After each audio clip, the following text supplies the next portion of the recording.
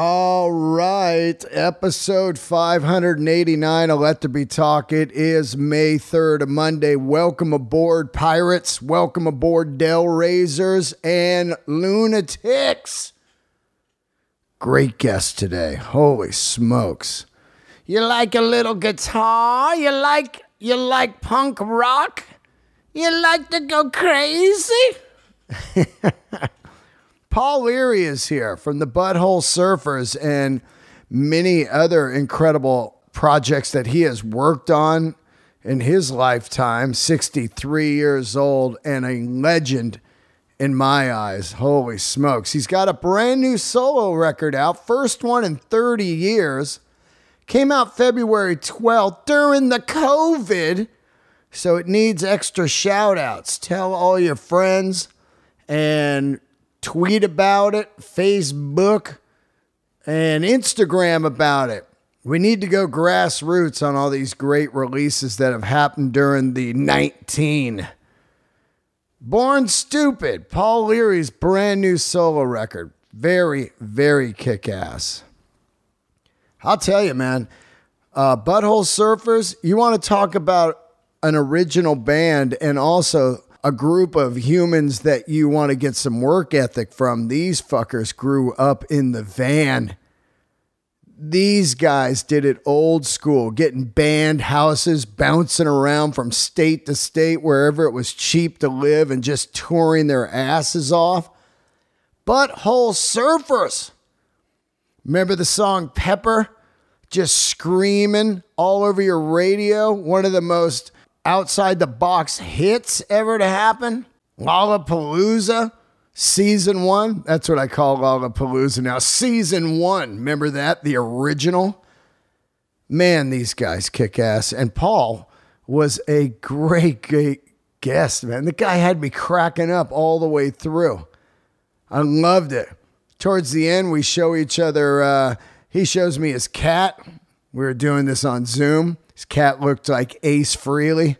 I said Paul Stanley, but I messed up or Gene Simmons, either one.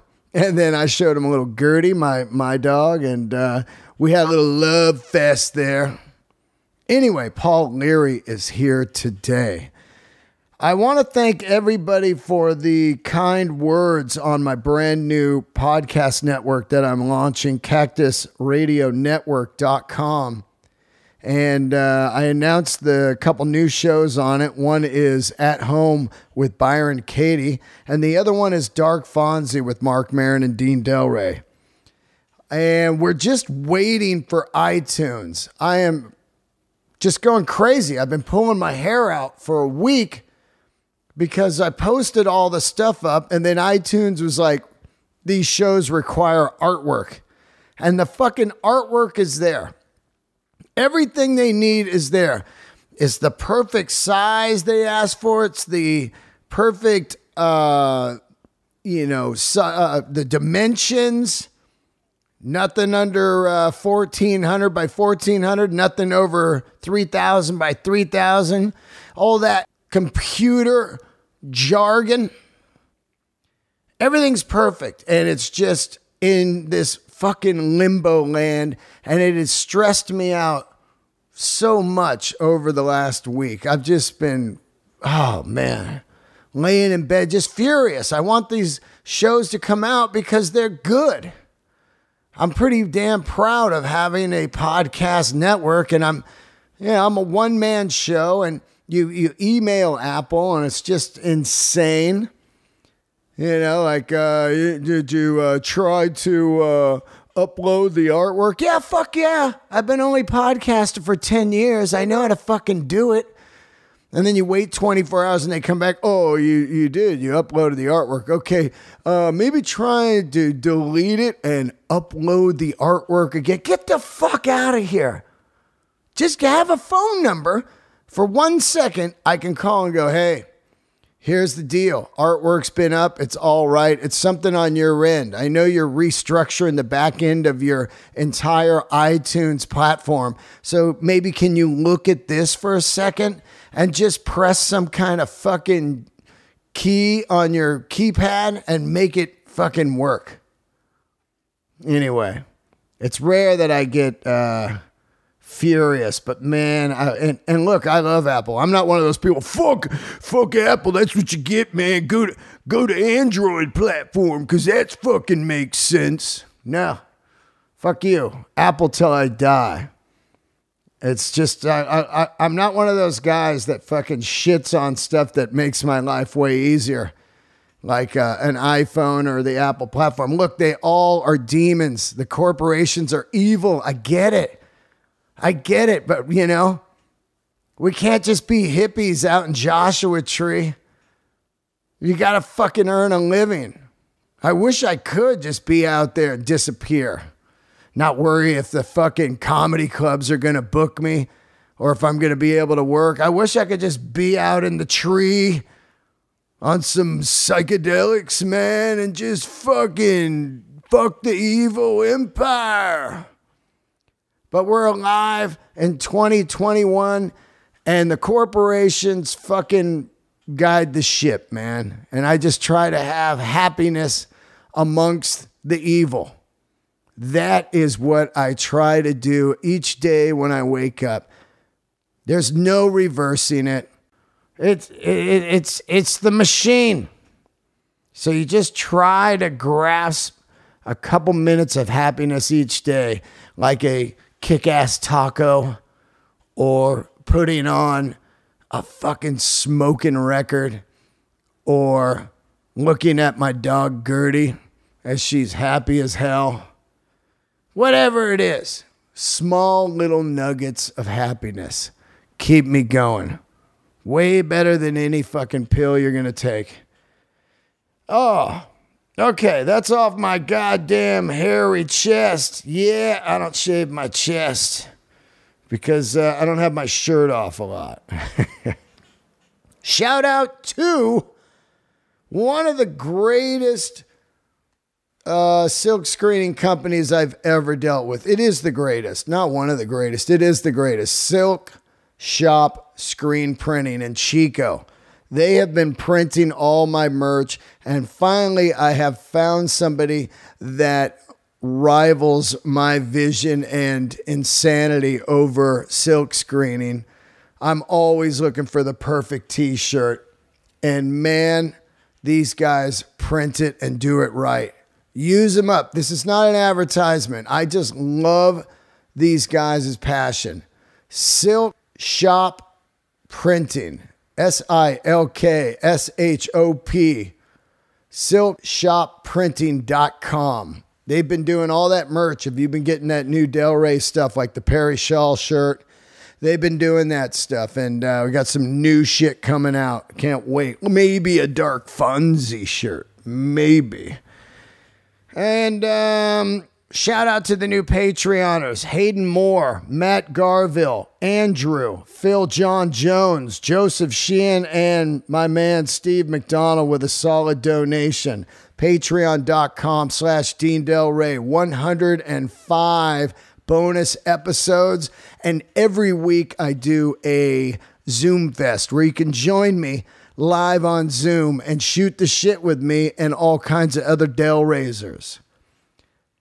DeanDelRey.com, all tour dates. Lots of shows coming. DeanDelRey.com, all tour dates. Please do not email me and say, when are you coming to such and such? It's all on the website. That's why I had my man AJ Simmons build a website so you guys can find it and I can spend time editing the 700 podcasts that I do. Okay, let's get into it. Here he is right now, the king of punk rock, Paul Leary. All right, here we are, a new episode of Let There Be Talk. Whoa, we got a legend on today. Introduce yourself, my man. My name is Paul Leary. From the Butthole Surfers and a million other great things. How are you, dude? I can't complain. I'm doing pretty good. What are you, 63? I just saw. I can't believe it. That's great. I can't believe it either. I know, right? It's shocking to look in the mirror, let me tell you. Where are you at? Austin, Texas? Austin, Texas. It's changing out there, huh? Yes, it has. I started coming up here in the 70s. I would skip out of high school to come up here and skinny dip at the lake and go to the movies and all kinds of stuff. And it was a fun little hippie town. And now it's a big stinky city. Well, I love when people are like, yeah, Austin's the new spot. And they just start fleeing there, from like California and New York and stuff. This is going to change our lives, Yeah, well, it has. It's raised the property taxes amazingly. Yeah, that's interesting, man. The property tax there, you don't have state tax. Everybody's like, yeah, no state tax, but the property tax is ridiculous. It is ridiculous. And the drag about it is that it doesn't go away when you retire.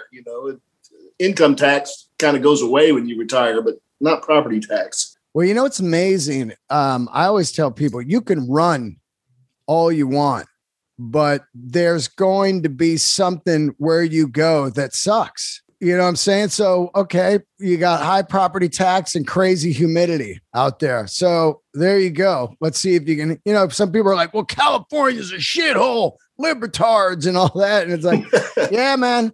But every state and city has something. If they didn't, it's like there's no secret spot where people are like, this is great. There's no taxes. No one lives around here. No traffic. That doesn't exist. Yeah, I remember one time thinking that place was Athens, Georgia. Then I kind of dawned on me that there's no good restaurants in Athens, Georgia. Well, you guys were there for a while. What's funny about the Butthole Surfers is like you guys have lived all over the place. Yeah, there was a time when we would be on the road for a couple of years and decide we needed to settle down. So we'd pull out a map and a dart and throw a dart from across the room and just go wherever the dart landed. That's how we ended up in Athens, Georgia.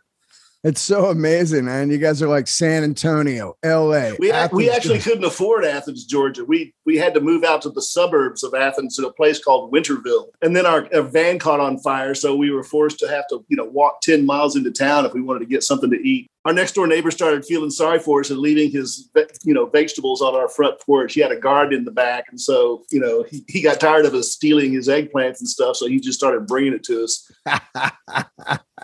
I got to tell you, man, you guys, Butthole Surfers, whenever I think of a band, and especially in the last probably 20 years of people's work ethic and everything, when they're like, man, we just ain't getting nothing. And you guys are the soldiers of punk rock and roll. I mean, the shit that you guys did to stay as a band and tour and make records is unreal. Well, we didn't have much choice. We burned all of our bridges early on and there was no turning back. So we kind of had to stick around with each other and make everything work.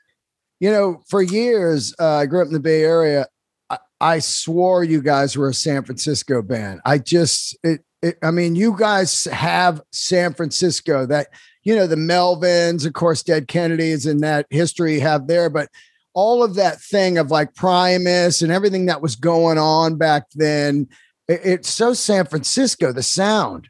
Well, we liked San Francisco because there were all the soup kitchens, and we knew where to go to get a free meal 6 days a week. The seventh day was a little rough, but there was the Church of John Coltrane soup kitchen and a few others like that, where you'd sit down and somebody dressed up as a tree would bring you lunch. We got our first record deal in San Francisco. We were driving to San Francisco from Los Angeles, and our van broke down on the Bay Bridge, and we thought we were going to die up there. It was rush hour, and we didn't think we were going to make it to the top of the bridge, and we did. Van died, and we coasted off the first exit and came to a stop in front of this place called Tool and Die, which turned out to be an old Tool and Die place turned punk rock dive. And we saw punkers loading their band equipment in there, so we started unloading ours in there too. And some woman stopped us and said, "Who are you?" And we were like, "We're the Butthole Surfer." "Well, you can't play here." And so we started crying. We're broken down and we need this. And so she let us play 3 songs, and the Dead Kennedys were there and saw those 3 songs. And Jello signed us to Alternative Tentacles right there. So, I mean, that is the craziest story. Where were you supposed to play in San Fran? I don't know. I love it. You're coming over the Bay Bridge. The van breaks down. You coast into a joint and go, well, let's just try to go in here. I mean, to even think about the odds of that is insane. It was pretty weird, and the majority of our touring days were done pre-cell phone. So, we'd have to pull over and look for a pay phone and try to find out where the hell we were supposed to be. And that was always challenging. But those were fun days. Oh, man. I mean, those are the days where you really didn't even think about anything except just playing live. That's all you cared about. And beer and pot and and so a free burrito or something. You're like, dude, we are making it. Yeah, and then you wake up on the floor in some stranger's house next to the cat box every morning. And yeah, I think about it now as I'm 55, you're 63. I'm like, no fucking way could I do that now, I don't think I could either. If I had it all to do over again, I'm not sure I would. Well, I always say no regrets, and I am who I am now because of all that, which I love. But you do get the calluses melt off over the years, and you're like, yeah, I don't know about that. Yeah, I've gotten very soft. Yeah, we used to, our favorite trick was going to a Motel 6 and hanging out in the parking lot and wait for some trucker to leave his room. Then we run in there and use his shower before, checkout time. Oh man, the old shower or the day room. Somebody else's though. That's somebody else's. Let's get into the early days of how does it start for you? Because of course, Butthole Surfers is way outside the box. Is it like Zappa? Is it Diva? What is it for you early on? Back then we started like way early 80s, like 81, and music in 81, was kind of shitty except for punk rock. And, I remember listening to the Meat Puppets one day, and they had a song called Out in the Garden or something ridiculous. And it was just sounded like a train wreck. It was like, oh my God, we can do that. And so we did do that. First trip to California, we stopped in Phoenix and managed to find where they lived and went and stayed at their house for a few nights until they kicked us out. But that's so punk rock. Like, hey man, I think the Meat Puppets are here. Let's find them. You go to their house. And they were very nice to us too. But what was it for you as far as like guitar? Because you do have this distinct kind of dirty, fuzzy thing and everything. Who was it for you early on before punk rock? Was it any 70s rock you were listening to or anything? Yeah, in the 60s, I started out with the Beatles, and then I kind of moved on to Jethro Tull and Grand Funk Railroad and AC/DC and all that kind of stuff. And, I started taking guitar lessons back in 1963. My parents bought me a guitar, and I took lessons all through high school, and I never got good at the guitar. It's just ridiculous. I spent a lot of time trying, and then eventually I just put the guitar down and said, forget it. And then I met Gibby Haynes at Trinity University, and he, spent 6 months trying to talk me into joining making a rock band with him. And eventually I did, and then picked my guitar back up again and just forgot all about how I couldn't play and just played it anyway. And there it was. What was your first guitar? Was it a good one? Well, my very first guitar was a little toy guitar from Mexico. It's probably a ukulele. I think it had 4 strings and it cost $5. And I played that and drove my parents crazy. And then they bought me some cheap acoustic guitar. And then I saw the Beatles on the Ed Sullivan show. And I have to have an electric guitar. And my dad bought me a really nice one, like a $90 Kalamazoo baby blue guitar with a Kalamazoo amp that had tremolo. And wow. I played in school bands in elementary school and got to play in front of the whole school a couple of times. That was a lot of fun. Yeah, that was like my first gig. I remember I was nervous, like, we're playing lunchtime, one song, and you're just like, and I'm the singer with no effects or whatever, I'm out there. I remember, I think we did Purple Haze, I'm like, Purple Haze, all in my brain, it's just like, but, that was it. I was, it was in my blood and I was off to the races, I think my first song played in front of the elementary school was a Stepping Stone. Oh, that's a great one. Old Monkeys song. Yeah. That's such a good one. Huh? What a hook on that. It's wild. When you and Gibby start, if you look at the debut record, this record is so crazy and bizarre. how were you even writing the tunes? What was the writing process of early Butthole Surfers? Because it is wild. Well, we started out with a couple of songs that Gibby did most of the writing on, like The Shaw Sleeps in Lee Harvey's Grave. And then we just started jamming, and we didn't know what we were doing. And eventually, we would stumble across something when jamming, and then, just start blubbering lyrics. And then eventually it would just gel. So it wasn't really a sit down kind of thing and write songs. It was just more or less, we got to do something when we play next weekend up at the punk rock club. I just remember I used to, just roam the Haight Street bars and clubs and everything. And I've said this before, and, it was like Melvin's and Tool playing and all that in the jukeboxes. San Fran had really good jukeboxes, but that Rembrandt Pussy Horse record came on. I remember it was about three songs in, and I was like, who the fuck is this? Like, what is this? It was Tom Waits meets like Bukowski meets like, Zappa, as far as being way out there. And I was like, this is fucking great. And then by the time I finally see you guys, I'm like, wow, I don't even know how to do this. I was such a, classic rock guy, but I worship Devo and Kraftwerk, but I wouldn't know how to do Butthole Surfers. So I was just like fascinated by it. Yeah, we never put credits on the records. There was never any information. We just had these ridiculous songs, and nobody knew what to make of us. And then we were on the road, and eventually we became like the top grossing independent act in the nation, which got the attention of major record labels. And that's how we were able to, sign with Capitol Records. And boy, was that a trip. Oh, well, that is weird, because you're going from Alternative Tentacles to Rough Trade to, or Touch and Go, then Rough Trade. And then all of a sudden you're on Capitol. And back then, man, that is like, in most, the punk rock world, that's a no.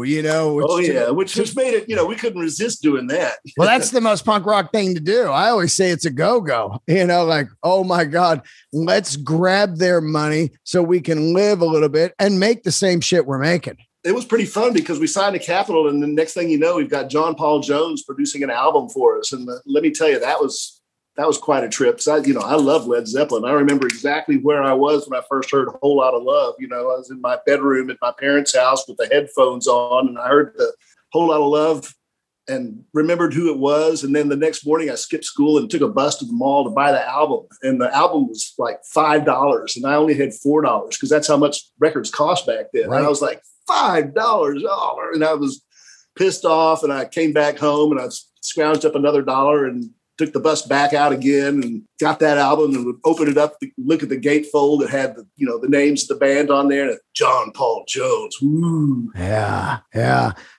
Now let me get into this, because we're going all over, but I love it. Zeppelin is my favorite band of all time. I just think it's the most dangerous, the most crazy, the songwriting, everything about it, the production, the instrumentation, each guy insane. But how the hell does this happen that John Paul Jones produces your record?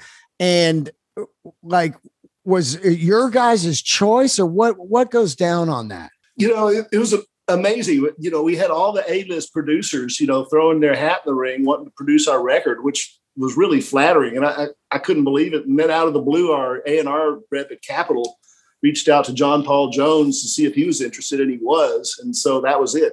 Wow. So I didn't look where the record was done. I never knew, but what studio did you do? And what was it like when you first go in and meet him? Well, he first came to Austin and spent a week with us in our practice space. Wow. And that was a trip because, the Capitol was treating him real nice. They put him up at the Four Seasons, and I'd go pick him up every morning, and there would be people waiting outside the hotel waiting for his autograph and stuff. And then we go to our really dingy, awful, smelly practice space. And, every once in a while he would break down and jam with us. And that was a real trip. Whoa. And then we recorded the album out in Marin County at a place called The Site. Oh, I love The Site, man. That's Keith Richards' Talk is Cheap. That's Pearl Jam Versus. That place is unreal. It's like you're in, I've been there, I spent a couple months there, and it's like you're in like the Return of the Jedi, the motorcycle scene, the space bikes. it's like you're out in Star Wars land. It's like summer camp. Everybody had their own little cabin, and there was a swimming pool, and we had them bring in a pool table so that we could play pool during the downtime. And they asked us what we wanted to drink, and back then I was a Scotch drinker, and I said, I'd like a Lagavulin 16-year-old single malt. And they asked John Paul Jones what he wanted, and he said, I want a Lagavulin 16-year-old single malt. And so we liked the same Scotch whiskey. They brought us a bottle, and that first night we drank that bottle, and the next night there was the next day there was 2 bottles on the table, and we drank those 2, and they kept doubling the amount of bottles every night until it was just like, oh my God. John Paul Jones ended up quitting drinking entirely after that. He's like, I'm good. I just drank for 10 years. I'm out. What was it like though? Was he in there? Like, I mean, he's a genius and he is so underrated and in Zeppelin. People don't understand, when they went and did Page Plan, I was like, look, I went, of course, because I never got to see Zeppelin and I worship those guys, but you're missing the no chord, or you're missing the arrangements and the keyboards and all of that stuff. What was he like? He's an extraordinary bass player, just listening, in the old days, you could barely tell what the bass was doing coming off those vinyl albums through a crappy record player. But later on, when they started remastering that stuff and stereos got better, and man, his bass is where it's at. He was really underrated in that band. And he was a super attentive producer. He was the first producer we ever worked with. And, he was in the control room constantly. He never left the control room. He was there for every note that went down, and he was a lot of fun. He's a real swell guy. I mean, he is in Through the Outdoor. By then Jimmy's completely fried on heroin, and Robert's like out of his mind.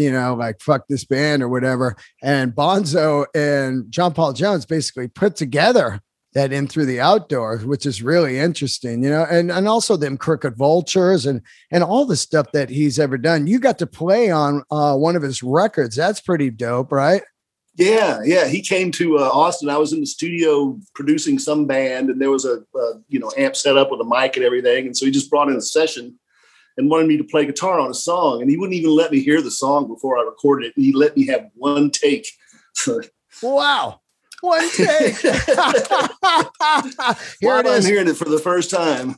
Wow. Just here it is. Go for it. God, that's so wild. My cat's meowing at me. He can be a real butthead.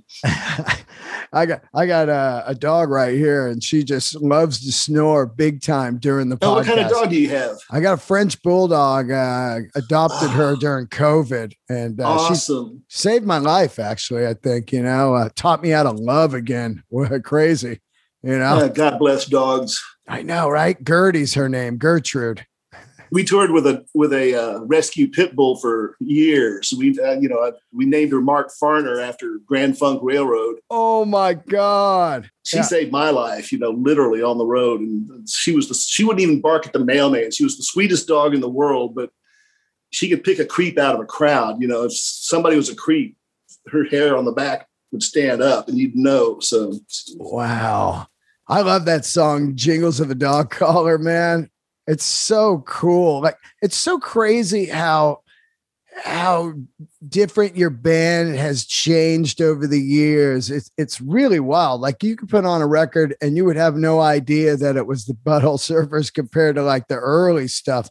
I love that about you guys, because you really didn't box yourself in. You were like, let's just try whatever. Yeah, we were all over the map, and it's really kind of fun to be like that. I mean, that makes it interesting for touring. Also, you're like, you play something from the first couple records, and then you play something from the middle of the career, and it's kind of like, what's going on here? It's so cool. And maybe that's how we were able to do it for so long.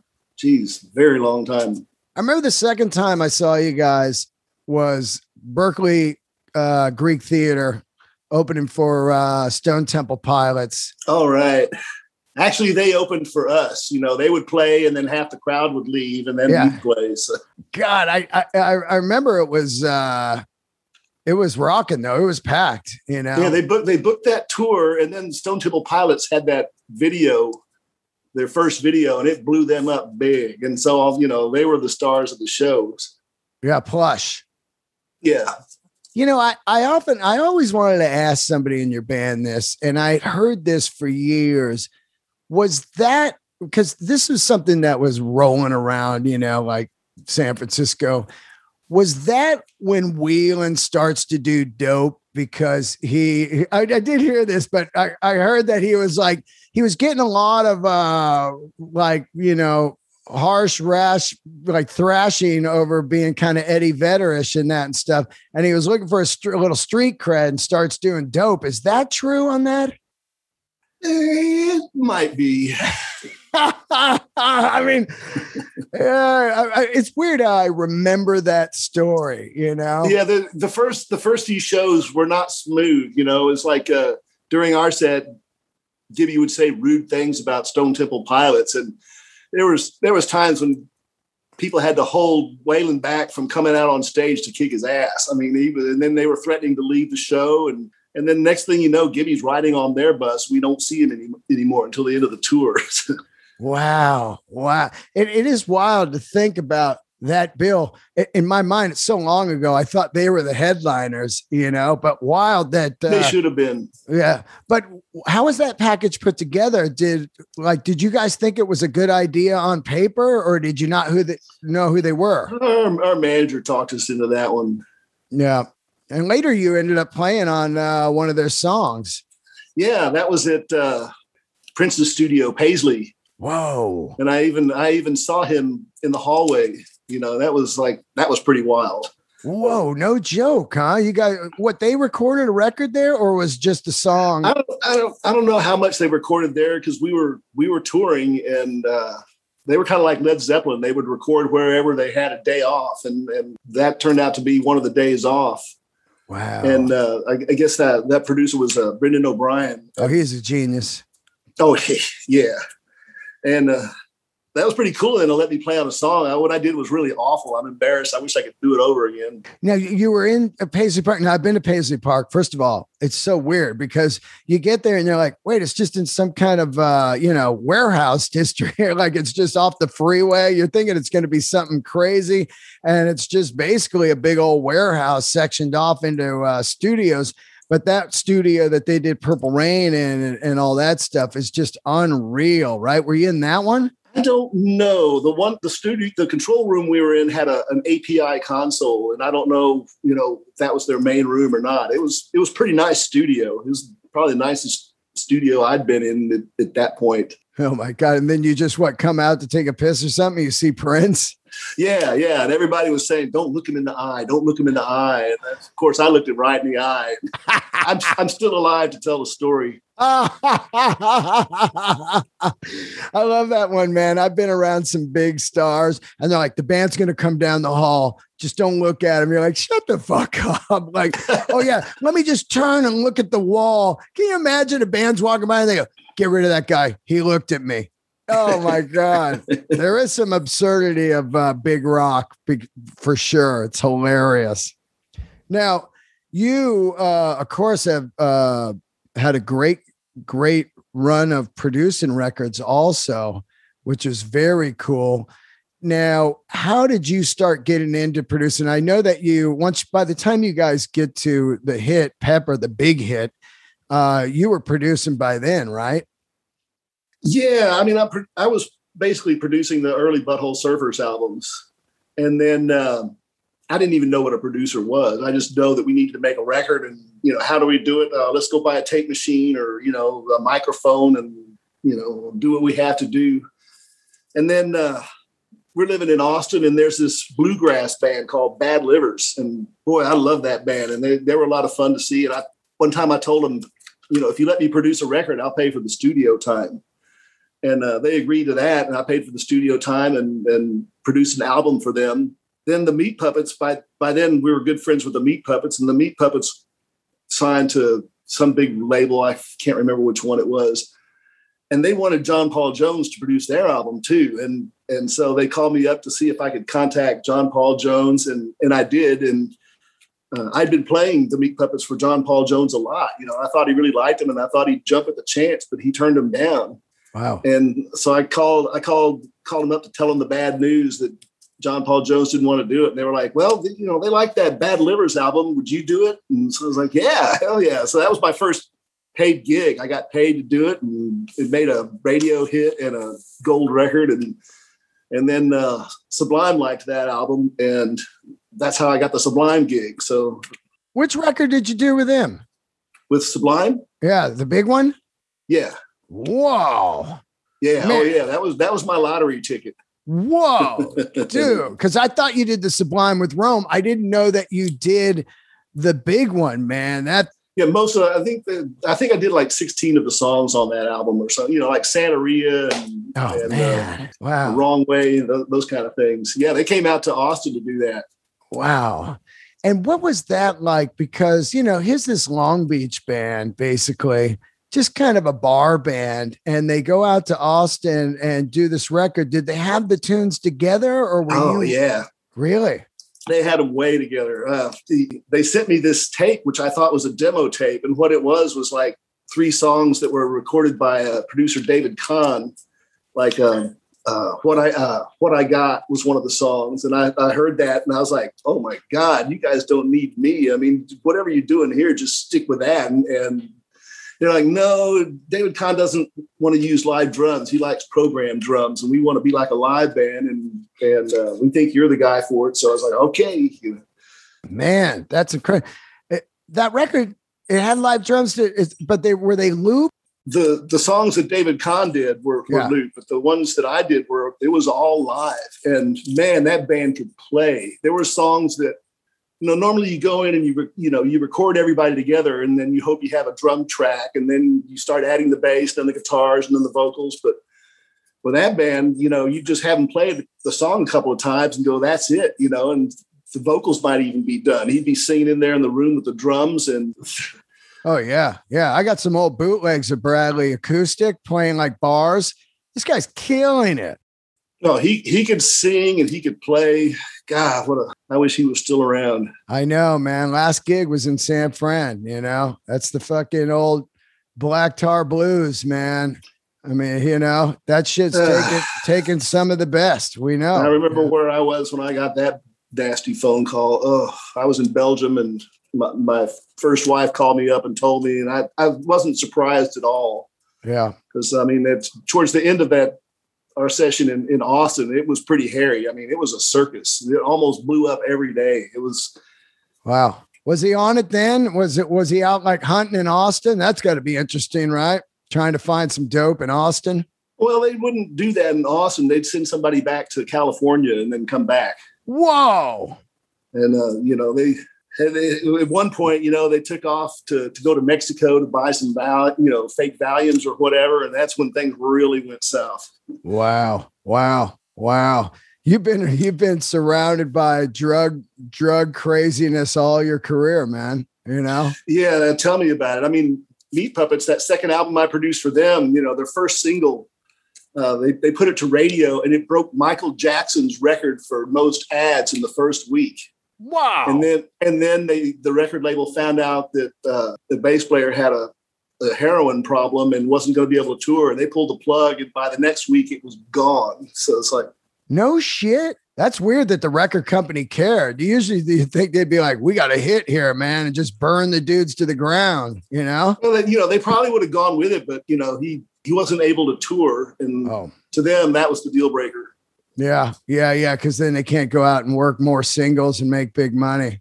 What was that Sublime like? You once you finish the record and it comes out, are you just blown away how it just catches fire? I mean, that was an era where music, you know, and I really credit Lollapalooza to changing the landscape of people's minds. All of a sudden now it was like the late 50s, early 60s again, where people just listened to everything that was on the radio, you know?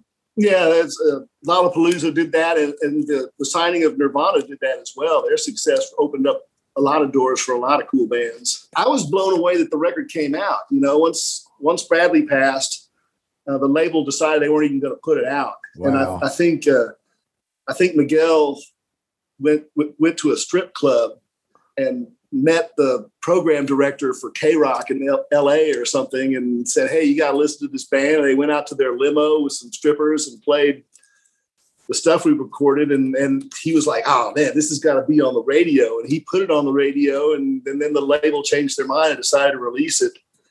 And I mean, that was crazy time, because that record came out not too long after our Butthole Surfers album with Pepper came out. And, right. You know, it was freaky watching Pepper go to number 1 on the radio charts. And I was just like, that was so weird. And then the next thing you know, Sublime's first single is going up the charts.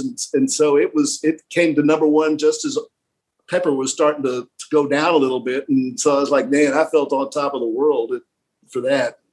Were you floored that Pepper became a huge, it was a monster hit? Were you like, wow, it's so outside the box. It's kind of like, you know, Just One Fix, Ministry, this different type of stuff, Cake, anything that would climb up the charts, you'd be like, wow, everybody's digging this. This is wild, right? Were you shocked? It was shocking, but you know, by then so many shocking things were happening to us that I was starting to get a little numb to everything. It was just, none of it seemed real.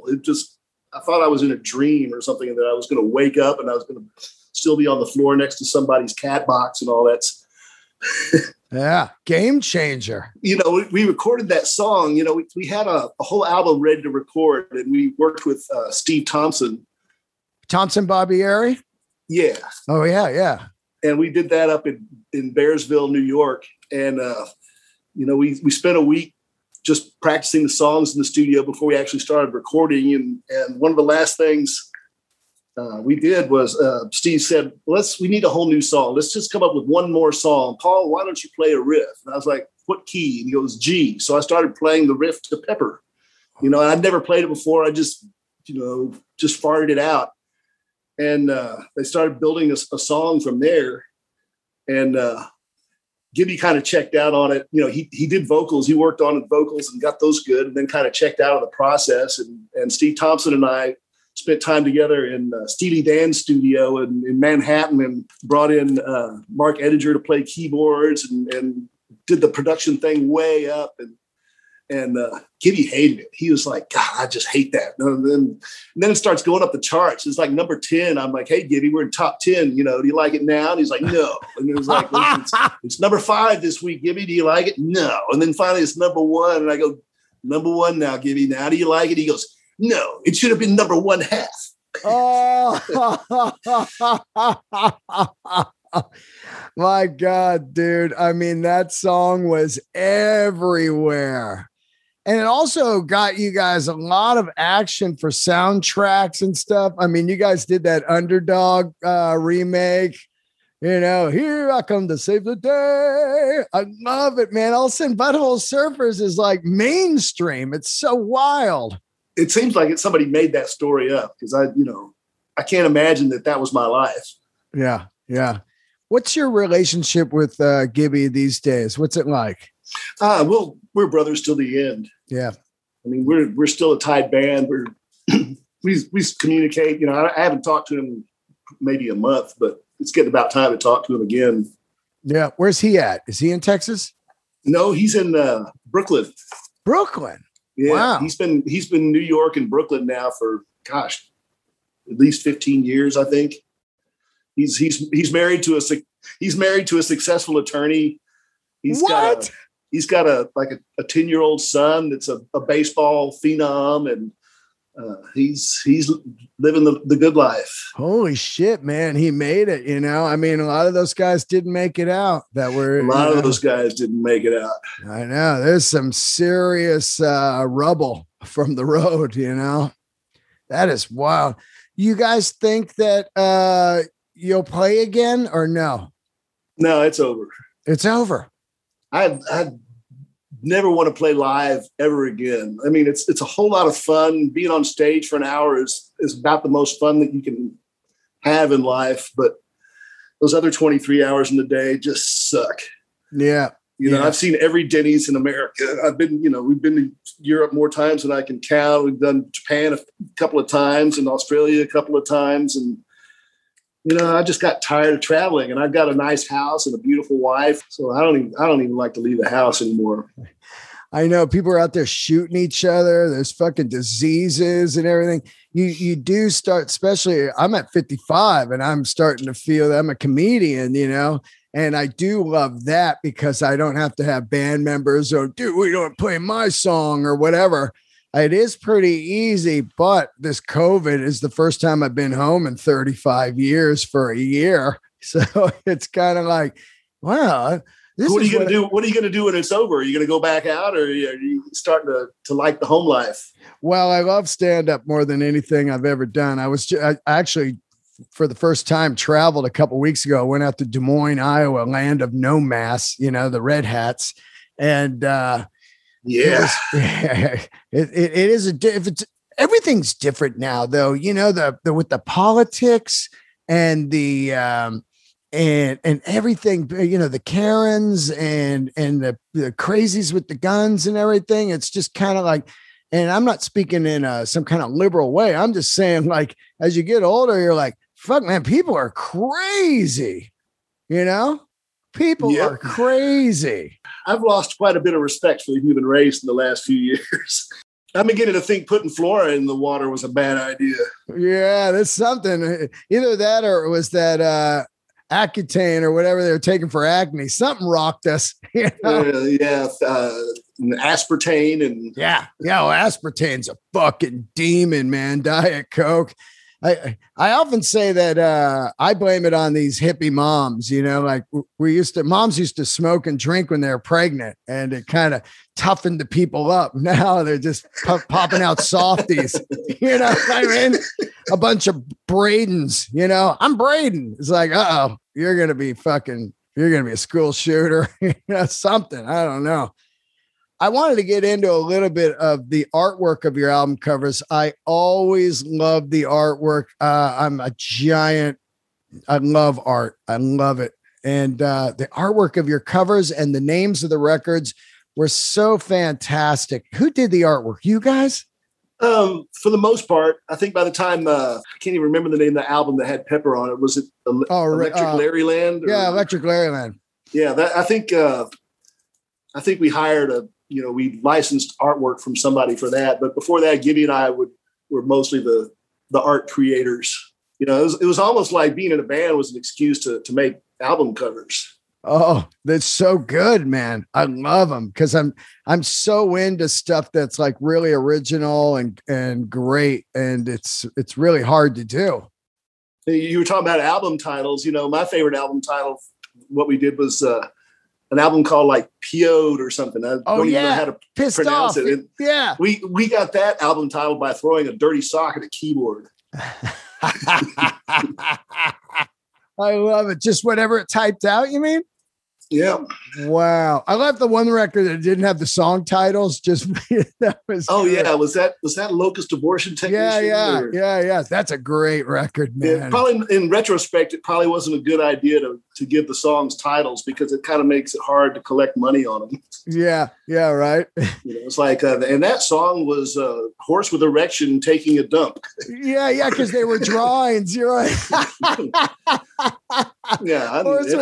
I did those little drawings, you know, I'm proud of those. And a couple of years ago on eBay, somebody was selling sneakers that had those drawings on Converse canvas high tops. Oh, so man. I bought a pair in my size and then I keep them in a china cabinet. That's hilarious. Like someone was hand drawing them. I don't know how they got it. They were printed somehow. Somehow they got, copied the images and got them onto canvas. And then the other thing was buying on eBay for a while was somebody was turning our album covers into shower curtains. No shit. Full sized. And so those made great Christmas presents one year. Although I don't think anybody I've ever given those to has ever used one. Oh, that's amazing, man. Just a shower curtain, you know, that Locust record, that's kind of the blueprint of like dirgy grunge, you know. That record is really like, wow, this is kind of the roots here of that stuff, you know, other than Sabbath, right? We were living out in Winterville outside of Athens, and we wanted to record a record. So we came up with this 1-inch 8-track machine that stood about 8 feet tall and weighed about 5,000 pounds. And you could just plug a microphone straight into the back of it. And so we bought a microphone, and we had that big tape machine, and we, filled up our 8 tracks. And then we went to New York, and we had enough money to hire somebody to mix one song. And we found this guy named Andy Wallace. Oh my God, Andy Wallace. Andy fucking Wallace. And shit. So we're in Manhattan, and we go to this studio complex, and the mix room we worked with him in was the size of my island in my kitchen. It was tiny. The 3 of us crammed in there, and he pulled out his Lexicon PCM 42s to load kick and snare samples onto, and he traded our drums out a little bit, and we were like, God, what's this guy doing? And next thing you know, it's sounding incredible, and then we asked him if it was okay if we smoked a joint in the studio. And so we fired up a joint in this little tiny room, and he must have gotten a contact high, because next thing you know, he's like reaching for the reverbs and stuff. He was a swell guy. He came to our shows after that a few times. Well, I mean, I regretted that we never worked with him again. Yeah, I mean, he fucking crushed it on Nirvana. Holy shit. Yeah, and a few other things. Yeah, absolutely. A lot of other things. Do you look back on that rough trade lawsuit era? How do you look at that now these days? Was it, I mean, it was needed to be done, right? You were getting ripped. You mean the off? touch and go lawsuit? Oh, yeah, that one. Sorry. Yeah, that was a sore spot for a while, but now I kind of laugh about it. Touch and Go was a great label for us, and we were great for them. We kind of put each other on the map. And then they got kind of big, and then they started signing friends of ours. And then we realized that one of the bands that were friends of ours, they were giving them a better deal than they were giving us. And so we were like, hey man, we want to renegotiate. We didn't have a contract. It was just verbal. Right. And so we said, we want the same deal they're getting. It's like, no, I own your stuff for life. It's like, wow. Wait a minute, you can't own us for life. I mean, that's just ridiculous. And so Capitol came along, and we signed to them, and we wanted our stuff back. And I don't even remember who sued who, but it ended up in like Circuit Court of Appeals in Chicago, and which is nuts. I mean, that's where serious cases are. Yeah. And we won both of the trial and the appeal. And the judge in the circuit court said that the lesson to be learned was that a verbal contract is worth less than the paper it's printed on. So you're going to win automatically, because it's your word against his, and since it's your music, you're going to win, right? Well, there was like some weird copyright law from the 70s, and it was intended to protect copyright holders from being exploited. And the law says that if you license a copyrighted work, it's for a minimum of 50 years or something. And what they meant to say was maximum of 15 years. It was just some wording that was just stupid. And Touch and Go clung to that, and had they won, it would have been devastating for, musicians and writers and painters, anybody that licenses their work would have just been screwed, because all you had to do is license a work and then you'd own it forever. So, we kind of like clarified some copyright law. That's great. That's great. I mean, you've had like numerous label battles. I mean, like with Jello, right? Hey, go record a record and I'll pay him when it's done. And then he doesn't pay him. And then that guy puts your record. I mean, and then you're with Touch and Go, and then Capitol, you get into some battles. I mean, you were deep into the music business at the same time you're being punk rock out there, which is kind of tough, right? Yeah. Alternative Tentacles was really good to us, and I still love those guys a lot. And, but I just remember one time, I was homeless, and we put out the record about a year after it came out. I called them up to say, hey, when do we start getting paid on that? And it's like, well, we would have sent you money, but we needed that money to finance the next Dead Kennedys album. So I was like, that's not what I signed up for. I mean, I love the Dead Kennedys, but I don't want to be the guy bankrolling it for free. And oh my God, that's insane, right? How that guy just tells you, like, hey man, we signed you so we can make some money to make a new record. I don't think that's why they signed us, but it just kind of like fell in their lap. Right. I know. It's just funny to think, Jello, it's, you gotta love that fucking band, Holy smokes. What a monster monster of originality right there, man. Vocally and just everything about it. The album, could talk about album covers, right? Holy shit. I'm thinking about that one Geiger, that they got sued for. Yeah. It's funny. I was listening to a lot of Butthole Surfers last night and some Dead Kennedys I listen to Dead Kennedys all the time over the last couple of years. And then recently started listening to Wall of Voodoo again, Stan Ridgway. And it's funny to hear like, I'm on a Mexican. It's kind of got this vocal stylings of Butthole Surfers and Dead Kennedys, and kind of twangy guitar vibe. We were definitely influenced by both Wall of Voodoo and Dead Kennedys. By the time Mexican radio came out, I was kind of over it. But they had that Ring of Fire, I think, was the first Wall of Voodoo song. Right. Yeah. I remember a solo one, Camouflage. He went solo and had that song Camouflage with a cuckoo video, man. That guy was great. I saw him at the US Festival, man. Wall of Voodoo. What a day. I saw the Clash, Wall of Voodoo, Stray Cats. I think Oingo Boingo is just like, wow. We opened up for Oingo Boingo once. Oh, you did? That, or I was a stagehand when they came through San Antonio, Texas. I can't remember. Yeah. What was it like growing up in San Antonio? Was it pretty redneck back then, or what was it like? There was a lot of rednecks, but there's a lot of Hispanics too. And so, like, if you were in school, you kind of had to choose your crowd, and I chose the Hispanic crowd. I mean, they were a lot more fun, and the rednecks were not so much fun. They were just mostly jerks. But it was a cool place. I couldn't wait to leave. That was my goal in life, was to get out of San Antonio. So yeah, like the Rose. You ever see that? Bette Midler, the Rose. Oh. It's kind of the Janis Joplin story, but they couldn't get the rights, so they just called it the Rose and ripped her story off. Just a weird reference I throw at you. For some reason, that made me think about, what was the movie? Was it Honeysuckle Rose that had Chris Christopherson and Willie Nelson? Yeah, that was great. Chris Christopherson crushed it on Star is Born. I love that film. I love it. Made me want to live in Santa Fe and have a fucking one of those bungalows, with a Ferrari driving around the desert 100 miles an hour. Yeah, that is a cool state. It is, man. Santa Fe and Taos, you can't beat that shit, man. I love that driving over that bridge into Taos. That goes over that whatever canyon that is, Rio Grande Canyon, and you stop and look out, and it's like 2,000 feet down.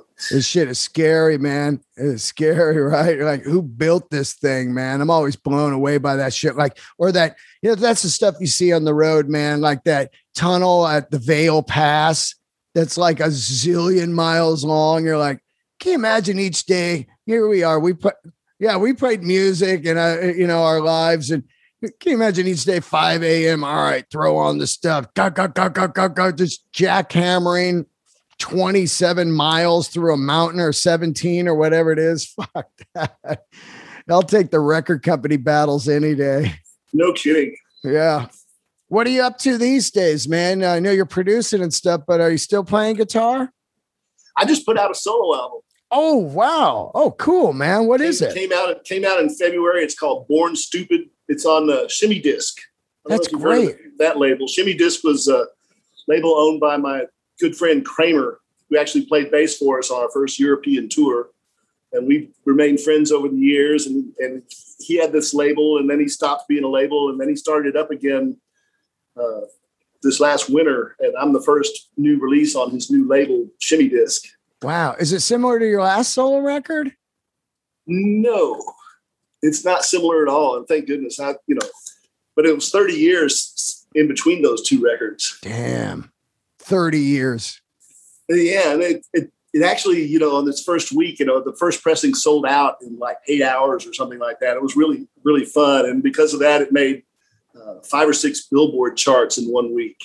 Wow. Including Best New Artist. Best New Art. Probably crack me up. Hey man, I'm 63. I'm the best new artist out there. It's like I do comedy and they got a thing called Fresh Faces up in Montreal. It's a big comedy festival, you know? And I'm always like, when are they going to have old faces? I'll be perfect for that, you know, because everybody's all young and I'm 55. I've only been doing comedy 10 years. Hey, catch me at Old Faces. That's great. Best new artist at 63 years old. I love it. I'm in another band called Cocky Bitches. Oh, wow. And you play around, do you play live at all or no? No, we did put out an album on Slope Records out of Arizona. And I don't think anybody had bought that record, but I'm actually very proud of it. And I think the next thing I do will probably be another Cocky Bitches album. Wow. I got to listen to that today. And then the solo record, it's on streaming. Yeah, go over to Spotify and check it out. Oh, yeah. I don't use Spotify, but I'll check out iTunes for sure. Yeah, I'm sure it's on iTunes as well. Josh Freese played drums on that. Oh, God. Old friend of mine, like 35 years. Love him, man. How great is that? Did you send him the stems or how did it go down? He actually flew to Austin on his dime. Wow. To play drums on my record. And this is like, wow. That's sick. You know, he drummed for Devo for like 20 years and he's a perfect circle and just, I mean, he's a lot of fun. That guy is a hoot. He's a really swell guy. The guy's one of the greatest drummers and he's an incredible human, great dad. It's got a smoking house in Long Beach. I love it, man. Old school craftsman. I've only seen a couple of pictures of the inside. He's got like a big poodle and he dyes his poodle different colors. He's so great. You know, he started at Disneyland playing in that band there, man. His dad was the musical director at Disneyland, and that's how he got that gig. What a great story. And not only that, but how fucking good is that guy, dude? You know, he played in Dweezil Zappa, and they did this, I think it's 51 or 45-minute medley of all the great rock songs. And if you've never heard that, try to find it, look at it on YouTube. And the way they do it, it's like, you know, if they're going like, they're doing one hit and say it has a word in it that'll go into the next one. So it's like, and then he came around on his bicycle. And then it's just all the way through dropping on these key words. Like, and I've never seen anything like it. And they're playing it live, you know, Keneally, Scott Tunis, Josh Freese, you know, it's basically kind of the Zappa band with Dweezil and stuff. And it was, he grew up down the street from Dweezil. I mean, they were childhood friends and he'd go over to Zappa's house and hang out. I know. Man, so great. Right in Laurel Canyon, just spending the weekend up there, you know, at Frank's place. No, he's got a really incredible memory. Like, you know, he's perfect for that kind of style of, you know, changing up and stuff, because one time I was working with him and I'd recorded a bunch of just jams I'd done at home. And I mean, they were nonsensical jams that, you know, were 3 measures here, 6 measures there. I mean, it was just, you know, for 20 minutes. And the first take, he kind of like struggled through it. Then the second take, he knew where everything was. So, you know, he would just wham. It's like, wow, I don't even know that stuff yet. And he's got it all figured out. Yeah. He did one of the most incredible things. I know he did it because we were sitting there watching him on the couch, but at the jam, at the rehearsal, they were doing this 45-minute thing or whatever. And midway through, he took his jacket off while he was playing without missing a beat, and then lit a cigarette and put it behind his ear and kept going. And we were like, we know he did it for us, but it's something I never fucking forgot. And I was like, I can't even believe this guy. He's a goddamn fucking monster machine. How long ago was that? It's like, let's see, I'm 55. So I never saw him smoke a cigarette. Oh yeah. This is when we were kids, dude. So I'd say 35 years ago. I think the record was called Shampoo Horns and Zappa. But yeah, I mean, we were kids, you know, that's how long. What's your favorite Zappa album? Well, you know, it's really tough to think about because I go through all the eras, but I did, you know, Shake Your Boot, you know, I like that. It's just different eras, you know, I mean, I like a lot of the live stuff, really. That's what I like to get into, you know, like just watching and listening to the live stuff. Cause it's just like, what is this even like? These guys are playing this live. you know? Yeah, it's way out there. I saw him live in San Antonio back in the 70s, and he was playing that stuff, and a stuffed carrot would walk across the stage, and then something else weird, and the crowd was just sitting back, just like blown away. And then about halfway through the show, he started getting down on us for not rocking harder. It's like we're all blown away, and what do you want us to do? I love Frank's Garage, but Chic or Booty, it's kind of like, that's what it came out when I was at the age where I was kind of like, well, it's Zappa, it's so weird to think about. And then dug backwards, that Zappa documentary that Alex Winter did is mind boggling. If you haven't seen that, I mean, I need to see that. Alex is a friend of mine. We go way back. Yeah. He's a great guy. And man, Zappa's story, just, starting out there in like Barstow or whatever. And, that city didn't like him. So they arrested him on like porn charges because he was making weird music and stuff. And that sounds like inspiration for one of the songs off of Uncle Meat. Yeah. There you go. Absolutely. Because he did write about all of that stuff, Tiny Policeman, all that shit. Uncle Meat is my favorite album of all time by anyone, I think. Really? Yeah. Wow. I've been tempted to, I think my next solo album, I wanted to just re-record all of Uncle Meat in order and just do it. Dude, you should do that. That would be so cool, man. It would be so cool. Scott Tunis was a longtime friend of mine. He played in my band. So him and this other guy, Ed Berman, really would teach me the ways of Zappa. It takes a long time to figure out the layers of Zappa. And at the same time, I was getting into P-Funk and all that. So I was really getting into just way different music for a while, just to break away from classic rock, that you grow up on. And then I got into the full alt country scene or whatever. I like to dive into scenes and find it all, where it comes from and all that shit, That's why I was really interested what your ground zero was. Besides the Beatles, there it is, Zappa, because that is the thread, I think, of all alternative outside the box music. I truly believe that. Yeah, can't argue with that. Yeah. Well, I'm so happy to have you on, and it was great to talk to you, man. I got to listen to this solo record. Give everybody the name of the record again. Born Stupid. And I've got 3 videos on YouTube right now, including Born Stupid, which I made all by myself. First video I ever made, and I did it with my iPhone. And all it cost me was like $90 for a cheap green screen background. And then I've got another video being made by Josh Freese. He's making a video for one of the songs right now. He should be about finished. Oh wow, man, that is so. I'm looking cool. forward to that. Wow, I can't wait to see that. I'm going to watch the videos. And they're on your YouTube channel? You got a YouTube channel, or are they just out there? It's just on YouTube. If you type in Paul Leary, it'll come up. I love like you, or say myself, that have grasped the internet, and of course you've been recording all your life and everything, but you're constantly learning stuff so you can just stay relevant and not be like, I got to call some guy. Hey, I got to have a son so he can show me how to work the internet. Those people. I tried to do a Zoom interview with a guy last week, and he goes, man, my son's got COVID. I got to wait till he feels better so he can download that Zoomer, and show me how to work it. It's just kind of like, dude, you ain't going to make it, man. You ain't going to make it. You asked me to wear headphones or ear pods when I did this, and it dawned on me last night, I don't have, ear pods or anything.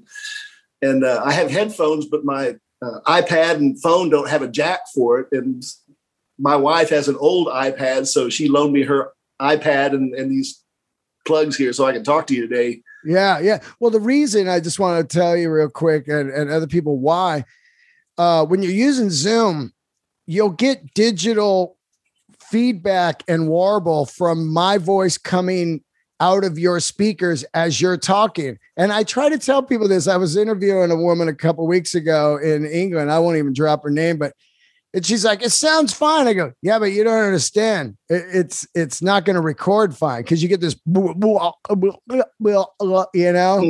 If we both talk at the same time, it's hearing your speakers and your voice. So it gets lost and then it becomes just horrible. But like this, it's fantastic, you know? Yeah. Well, it makes sense. I'm going to do it like this going forward.